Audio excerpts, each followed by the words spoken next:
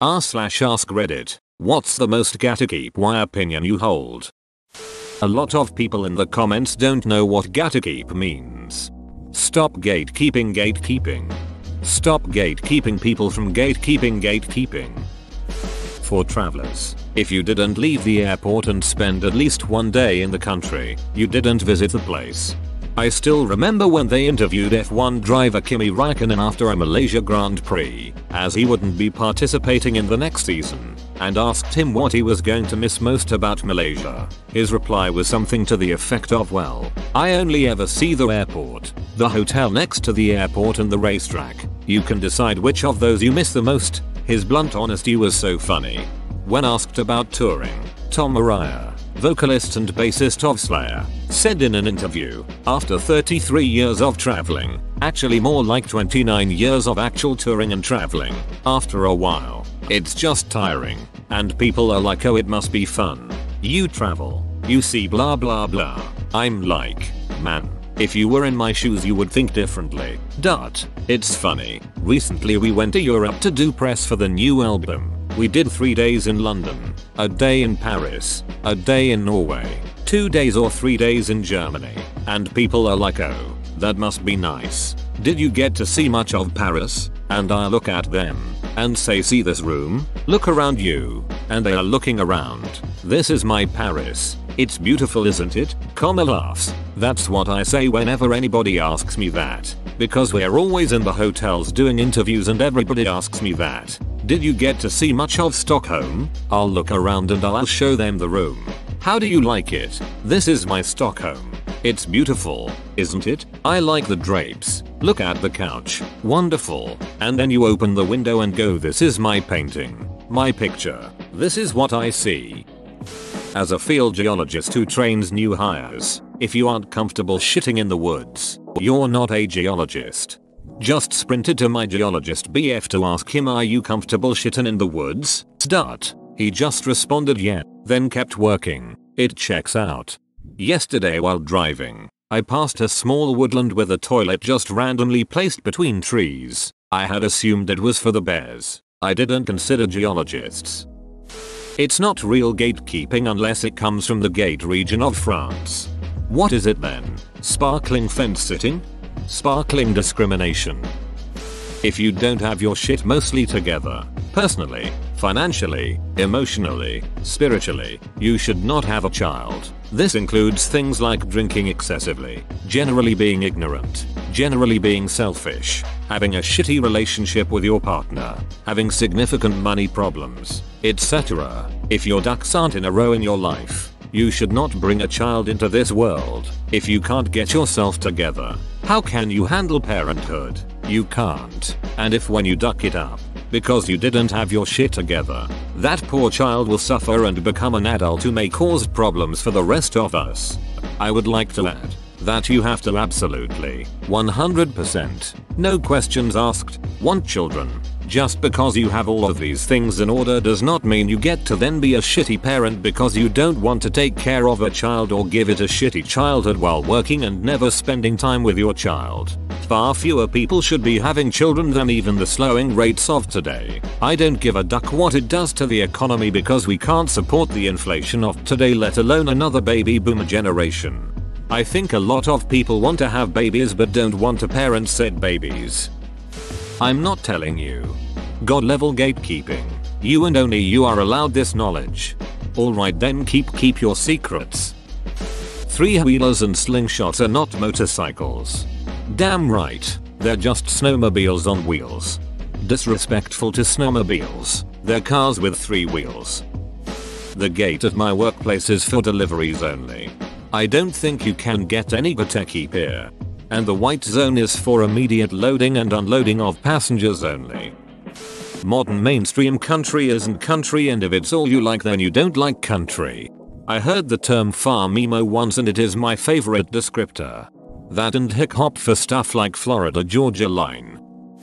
Getting a driver's license in the United States is far too easy. I'd say roughly half of all drivers on the road have no business behind the wheel of a car. This is a problem. But it's also very easy to get your license renewed. You just need to pass a vision test, and even that is easy. My dad told me a story about one time he went in to get his license renewed. There was an elderly woman in front of him and she was asked to read the letters on the sign, but she couldn't hear them. It went something like this: DMV, can you read the first row? Woman.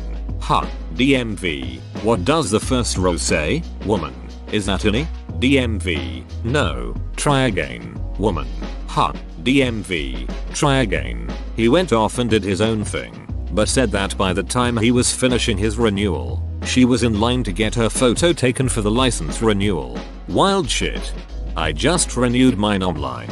All I had to do was click buttons saying I didn't have any new or significant health problems. If you want to design tabletop RPGs, you need to play more than just D&D. IDK, the guy who invented D&D, had never even played D&D. Mark Hamill had never even seen a Star Wars movie when he was cast for episode 4. People who have religious objections to doing necessary portions of their jobs should find a different job, especially if you are unwilling to step aside and let a co-worker handle what you object to. Agree. There was a pharmacist who worked with my friend at a CVS on college campus. They basically only dispensed birth control and ad meds, and the pharmacist wouldn't dispense any birth control. Mike, get a different job, lol. It is insane to me that in the US we allow doctors and pharmacists to add bureaucratic steps to the patient's goal because of the doc-pharmacist's religious beliefs. If you don't want birth control, don't take it. If you want to stop patients from accessing it, duck off. This is like a Mormon working at a coffee shop and refusing to serve coffee because it has caffeine. If you don't want to drink it, don't. But if you can't serve the people in the shop, you need to make way for someone who can actually do your job. Don't talk about how great your country is if you haven't spent some time abroad. My country is the greatest in the world. Guy who's never left his zip code. Edit. Cruises and all-inclusive hotels do not count. Edit 2. Thanks for the gold, kind stranger. Addendum. Cruises do not count. All-inclusive resorts often fall under that as well. I think this is gonna end up being one of those sort by controversial type of threads. So far about 20 of the 25 answers above you aren't even gatekeepy, they're just Reddit popular opinions. Exactly, opinions like don't have kids if you aren't mentally, financially, and physically prepared, or you are responsible for controlling your mental illness, are just common opinions. A gatekeep-y opinion would be you shouldn't wear band t-shirts if you don't know at least 10 songs from them, or I pretend I forgot where I got my favorite shirt when friends ask where it's from BC. I don't want them to get it. In the car community, the whole respect all builds thing is bullshit. Your clapped out shitbox with eBay springs that scrapes over everything and looks like ass doesn't count. Elok alai hearted. Take that damn sticker off. Nobody knows who you are. People who can't be nice to retail workers shouldn't be allowed in shops or restaurants. I love the idea of some dystopia where you have to take tests before entering any store or market and prove that you aren't objectively a shitty person. Sadly, I have no idea how that would be implemented. I've heard stories of bouncers asking people to define consent. Failure to do so means they can't enter. I'm sure the question could vary depending on the location, but you could ask those types of questions, like the Walmart greeter can ask where the carts go when you're done with them. Failure to say the corrals, whatever they're called, means no shopping for you. The rule of Gondor is mine and no others. Authority is not given to you to deny the return of the king. You can't be a MILF without having a child. I saw something once that said that you can't be a true MILF until your children are old enough that their friends could have a crush on you. Alas, Stacy's mom. Before that you're just an attractive, usually young, person who happens to have a kid. So a hot 20-year-old with a baby isn't a true MILF. This makes a lot of sense. I'm not old, it's the children that are wrong.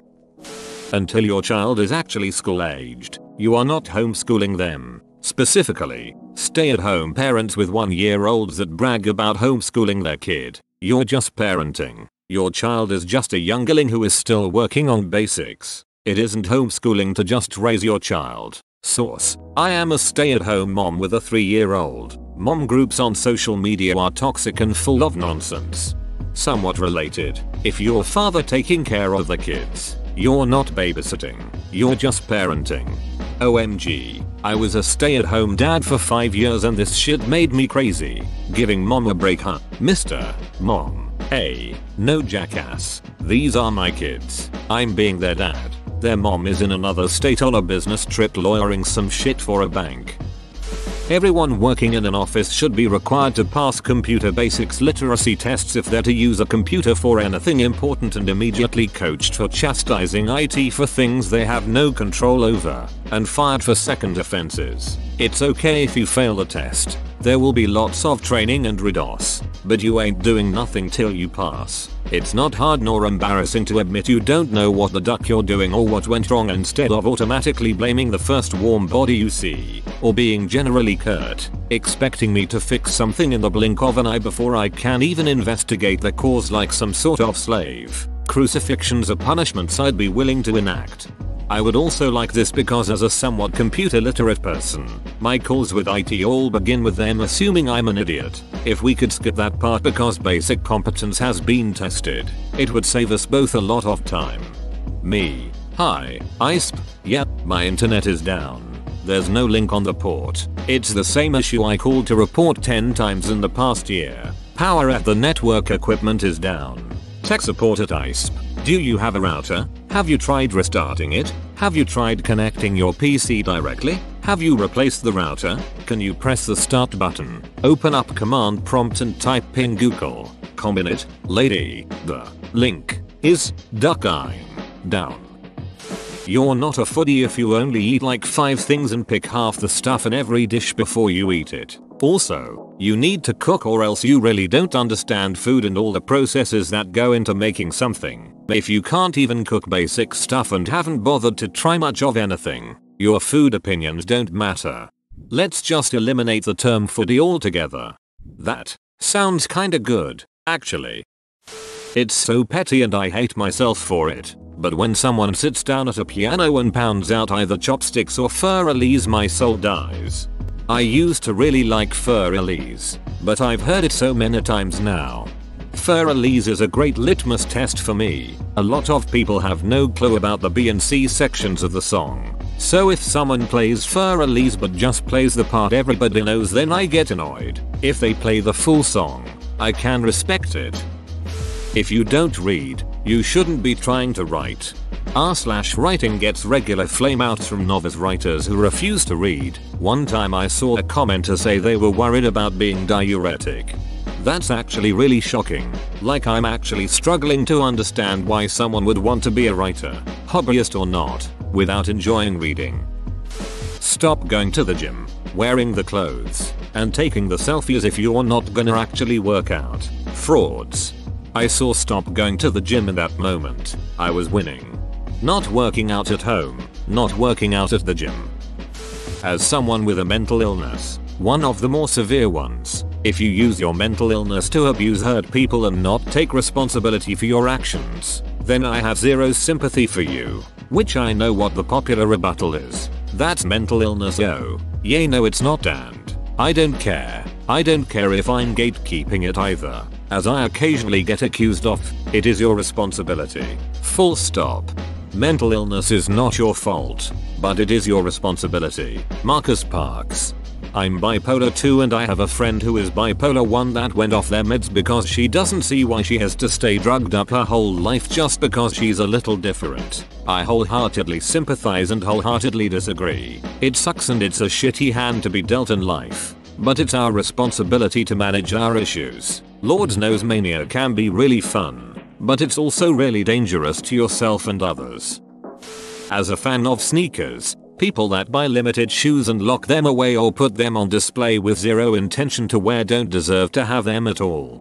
I mean, at this point the whole sneaker culture in the US is just insane. Here is a limited edition piece of plastic we made for 50 cents in China. That LL go for $250 in retail. In the car world we call those trailer queens. $100. 000 restored cars that will never see a street. My opinion on this varies. I would never admit this to anyone IRL, but I hated what rich kids have done to thrift shopping, like I can't afford second-hand clothes anymore.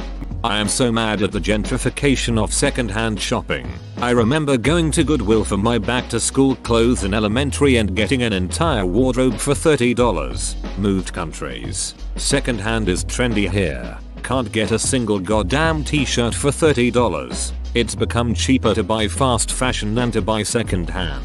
What's the ducking point? You shouldn't wear band t-shirts if you don't know the band. The original gatekeeping. Bass Pro Shops hat. Hey bro, name 5 freshwater fish.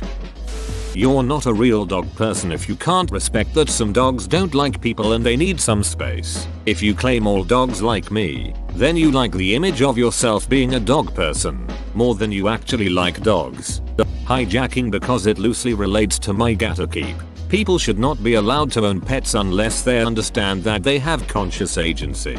They're not a living teddy that you can just stuff in a crate when you're done playing with them for the day. They're living conscious beings who deserve freedom, love, and respect. Not everyone's opinion carries the same weight. An expert in a field should have far more say than a random member of the public. AI-generated art is hauntingly beautiful, but it pisses me off a little bit. I got really into painting for the first time during the pandemic, and it can take me hours to make one single amateur level painting. While this random computer robot can spit out a dozen different brand new images based on a couple of words, I get that it's a kind of art in and of itself, I guess. But it doesn't follow the spirit of art to me, and I admit, I'm jealous. The AI art doesn't really piss me off as much as people claiming to be artists who just take credit for AI created images, or who sell AI generated images. Oh, it's much worse and insidious than that. AI is now rife in my field of astrophotography. People will happily have AI create new non-existent detail via AI sharpening and AI noise reduction, paint vast parts of their photos, star removal, and still claim I am add to his PHO too. Worse, I have seen now at least one astrophotography contest where top marks were given to an image with a plethora of AI artifacts, easy to detect once you know what to look for, and randomly missing stars. The layman public has no idea, and thinks it's all great. Make this sort of art all you want, but don't claim it's a photograph. It doesn't describe reality and you didn't capture those deep faked photons in detail. Rant over. No one but those approved by me are allowed in my favorite swimming spot. You can't get past my community college A&P biology class with a C. You shouldn't be a nurse. Edit. I guess I wasn't entirely clear. This is the policy of my former institution. That is not a legitimate hoverboard. Shit's got wheels. Joking aside, if you're going to use logic to try to justify your religious beliefs, you can't just throw out the logic and use faith as evidence when your logic is revealed to be inconsistent and self-defeating. If you find a cool hike, camping spot, or fishing hole, don't tell anybody, especially not the internet. Edit. For those correctly pointing out that keeping secrets is not gatekeeping, if you're asked for outdoor recommendations, the answer is no. There you go. You're not an expert in the culture of a place if you don't speak its language. Expats who put no real effort into learning the country's language are super cringe. Self-diagnosing mental illness. You can think that you might have a mental illness, but you shouldn't go around telling everyone you do if you don't for sure. Some people take advantage of that and diagnose themselves with 10+ mental illnesses according to stereotypes. Also, if someone said that they had cancer, they would be told to get tested, not just self-diagnose, because who does that? I feel like it undermines mental illness as not a real thing. When I ask people their favorite dinosaur and they tell me pterodactyl or plesiosaurus, being the responsible dinosaur fan that I am, I have to break the news that those aren't actually dinosaurs, but flying aquatic reptiles. Edit. Please keep commenting your favorite prehistoric creatures, dinosaur or not. It's great seeing people so excited about it. Mine would be Parasaurolophus. If you get tattoos on your face, you have no right to complain about the difficulty of getting a job, edit, or customers, if self-employed. If you ride a motorcycle, BMX bike, skateboard, rollerblades, on your wheel, etc. And don't wear a helmet because I know how to fall or some other stupid bullshit. You should be utterly ostracized from the community. That is selfish. And not only are you putting people who love you or rely on you at risk, you are also risking the mental health of whatever first responder has to scrape your brains off the road. In an ethics class I was assigned the stance of arguing for helmet laws when riding motorcycles. I went to school in a state that doesn't have this law. That was part of my argument, that if you get into an accident, you're causing psychological damage to those who witness it as well as the people who help treat you. Not everyone deserves to have a mullet. There should be an age limit on people holding office. Once saw a video about chocolate and they had brought in 3 chocolate experts to taste some high quality chocolate. These moffas listed shit like Hershey's and Reese's as their favorite chocolate. Now, I treat chocolate like wine snobs treat wine, and hearing those peasants talk about Hershey and Reese's in the same category as chocolate triggered the duck out of me. Then they proceeded to taste actual real chocolate, presumably for the first time in their lives, and they scrunched up their faces and said it was bitter. You don't love chocolate if the taste of real chocolate makes you scrunch up your face. You just like sugar and lard painted brown. You cannot claim to be intelligent and believe in any religious nonsense. Religion is for the scared or weak-minded. The projection here is mind-boggling. You're not really a Lotter or Harry Potter fan if you base it all on the movies and not the books. The books add so many dimensions that are just absent from the movies. Bicycles need to get off the road. They are a nuisance and a hazard, and bicyclists should drive their bikes to designated bike paths. In other words, duckers. As a motorist and a cyclist, grow up. Bicycles aren't just for recreation. Gatekeeping who should be allowed to get to their jobs is not the same thing as gatekeeping Star Wars fandom. As a social worker who just took a youth to a shelter, stop ducking having kids willy-nilly. You don't love your kid if you're just gonna kick them out over a disagreement. Most people claiming to be Christians aren't actually Christian. The so-called American conservative brand of Christianity is pretty much the opposite of Christ's teachings. If you are Caucasian, you should not utter any version of the N-word, not in a song, not with a hard R, not with an R at the end. I don't care if you were born and raised in the hood. I don't care if you married into a black family. I don't care if you adopted an entire bus full of black orphans from Haiti. That is not for you. Do not do it, ever. Edit. Holy crap. I kicked the W-A-S-P nest and the bigots came flying out. Face rolling on the floor laughing.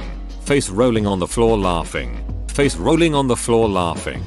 I don't think anyone should say it ever. I do not think poly relationships work, and at least one person will be hurt emotionally. My gatekeep-y part is that it's also not queer, although men claim it as so. Straight folk have been doing their form of poly for a long time adjacent to us. It's not queer, it's just sloppy people wanting lots of sex forming polycules or whatever, and when it collapses the two who actually want to be together will jettison their third and or fourth, so on.